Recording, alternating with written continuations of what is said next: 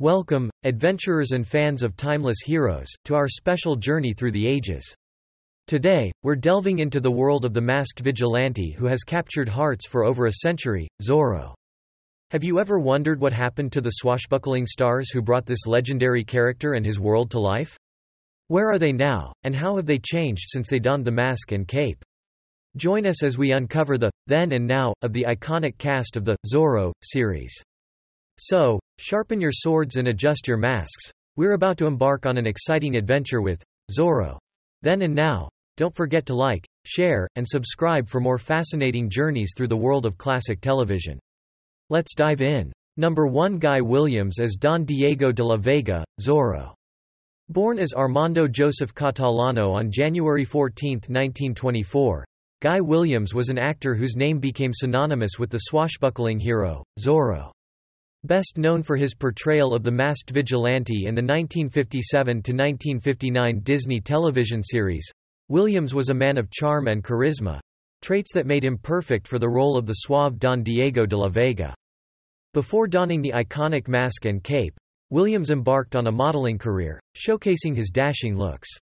His journey into acting led him to various roles, but none struck a chord with audiences quite like Zorro. The series not only showcased his sword-fighting prowess but also his ability to switch effortlessly between the debonair Diego and the daring Zorro.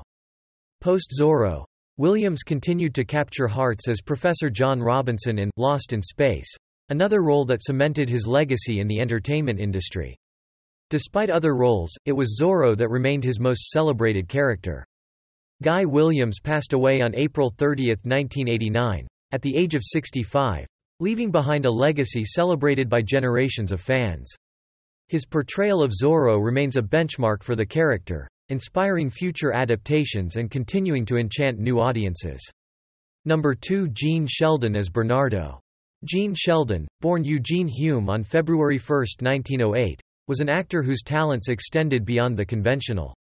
Best known for his role as Bernardo, the mute servant of Zorro, in the Disney television series, Sheldon's performance was a masterclass in non-verbal acting. He communicated emotion and humor without uttering a single word, a testament to his skill and versatility. Before stepping into the role of Bernardo, Sheldon had a varied career in entertainment. He was a skilled banjo player and a vaudeville performer, talents that added depth to his acting roles. His portrayal of Bernardo was unique, as it required him to express himself solely through gestures and expressions, a challenge he embraced and excelled at. Gene Sheldon's role as Bernardo was his most recognized and beloved performance. His ability to convey complex emotions and humor without speech left a lasting impression on audiences. Gene Sheldon passed away on May 1, 1982, at the age of 74. His role as Bernardo remains a highlight in the history of television supporting characters, showcasing his extraordinary talent in silent expression. Number 3. Henry Calvin as Sergeant Demetrio Lopez Garcia. Henry Calvin, born Wimberly Calvin Goodman on May 25, 1918, was an actor whose warmth and humor brought life to every character he portrayed. He is most fondly remembered for his role as Sergeant Demetrio Lopez Garcia in the Zorro series, where he played the lovable, bumbling sergeant with a heart of gold. Before his stint in Zorro, Calvin was known for his work in musical theater, showcasing his singing talents alongside his acting skills. His transition to television brought him into the homes of millions, where his portrayal of Sergeant Garcia earned him a special place in the hearts of viewers. His ability to blend comedy with a touch of pathos made his character one of the most endearing in the series.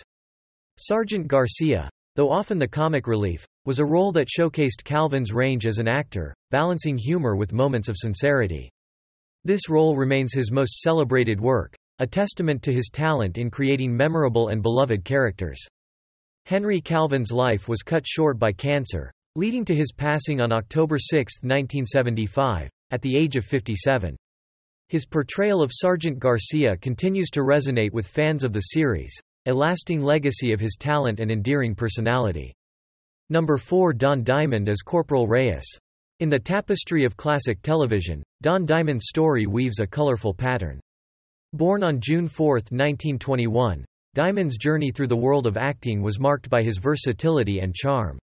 He is most fondly remembered for his role as the amiable and often comical Corporal Reyes in the iconic series, Zorro.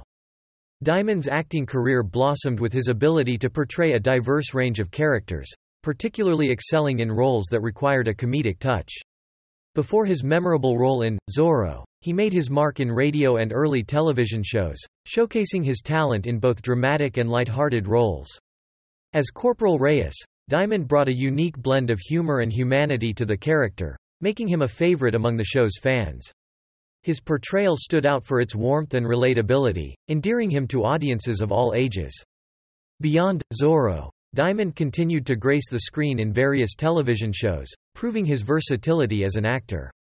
However, it was as Corporal Reyes that he found his most significant success, a role that resonated with viewers and remains his most celebrated performance. Don Diamond passed away on June 19, 2011, at the age of 90. His journey through life and acting was marked by a joyful spirit and an enduring talent that left a lasting impression on the entertainment world. Number 5. George J. Lewis as Don Alejandro de la Vega, Diego's father. George J. Lewis, born on December 10, 1903, was an actor whose presence on screen was both commanding and versatile. He is best known for his role as Don Alejandro de la Vega, the father of the titular character in the Zorro series. This role showcased his ability to embody a character with dignity and depth. Lewis' acting career spanned several decades, with roles in numerous films and television shows. He often played characters that were authoritative and charismatic, making him a natural fit for the role of Don Alejandro. His portrayal was not just that of a father figure, but also a character of moral fortitude and wisdom, qualities that Lewis conveyed with ease. The role of Don Alejandro de la Vega remains his most notable and successful, leaving a lasting impact on the legacy of the Zorro series. Lewis' performance added a layer of gravitas to the show, making it a richer and more nuanced experience for the audience. George J. Lewis passed away on December 8, 1995, at the age of 91. His death marked the end of a career that was rich in diversity and filled with memorable performances, with his role in Zorro standing out as a highlight. And there you have it, fellow adventurers. Our thrilling journey through the past and present of the Zorro series comes to a close. Share your thoughts and memories in the comments below. Let's keep the spirit of Zorro alive through our shared stories and discussions. And if you enjoyed this nostalgic trip, don't forget to hit that like button and share this video with fellow Zorro fans and classic TV enthusiasts. Before you ride off into the sunset, make sure to subscribe to our channel and ring that notification bell. This way, you won't miss out on our next adventure into the fascinating world of classic television and beyond. Thank you for joining us on Zorro, Then and Now. Until next time, keep your swords sharp and your masks ready. Farewell, and may your adventures be grand.